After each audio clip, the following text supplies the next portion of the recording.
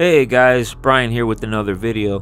Before I show the main clip, it helps to provide some context as to what the explosions are that you're about to hear. They are known as BM-21 Grad rocket launchers. They were originally developed by the Soviet Union in the early 1960s. Rather than strike a precise target, these weapon systems are used to bombard a wider area from as much as 12 miles away.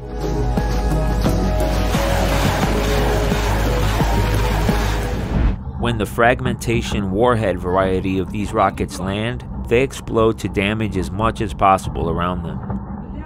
In the next clip, it sounds like the Russians are aiming in the general area of known Ukrainian troop positions. Такого, отвечаю вам, такого вы еще не видели.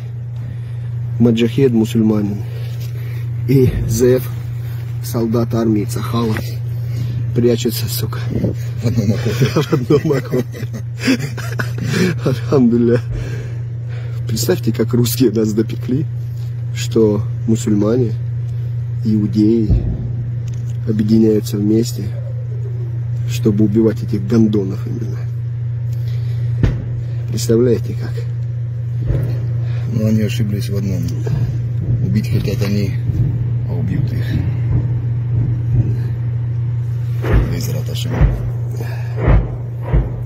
А вот кассета пошла по нам.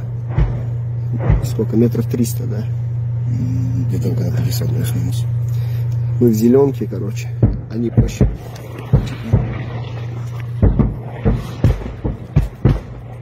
Собаки ебаные, блядь. Я подтянул свой французский. Короче, ложат градами по нам уже.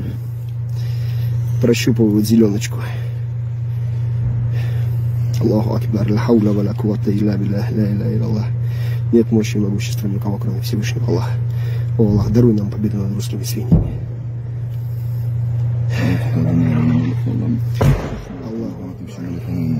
Друзья, никого и ничего в жизни не бойтесь, кроме Аллаха.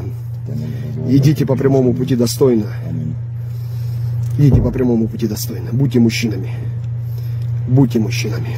Занимайтесь спортом. Мы здесь, потому что мы понимаем, что за нашими спинами украинские женщины и дети. И мы воюем против армии притеснителей, которые убивают ни в чем не виновных людей. Аллаху акбар. Аллаху акбар. Аллаху акбар.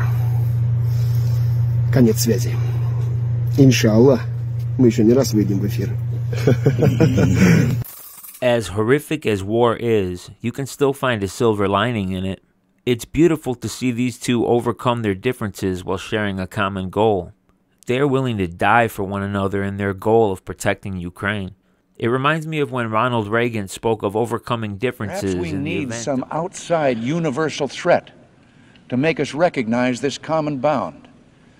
I occasionally think how quickly our differences worldwide would vanish if we were facing an alien threat from outside this world. And yet, I ask you, is not an alien force already among us?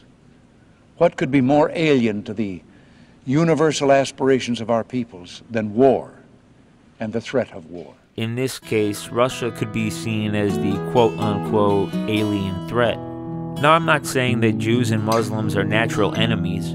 The overwhelming majority of people in both religions are kind and peaceful. After a wave of extremist terror attacks in 2015, over 1,000 Muslims created a ring of peace around the largest Jewish synagogue in Oslo, Norway. And there are tons of other examples of solidarity between many different religions. We don't need an alien threat to have unity and peace. We just need our leaders to value peace more than profits.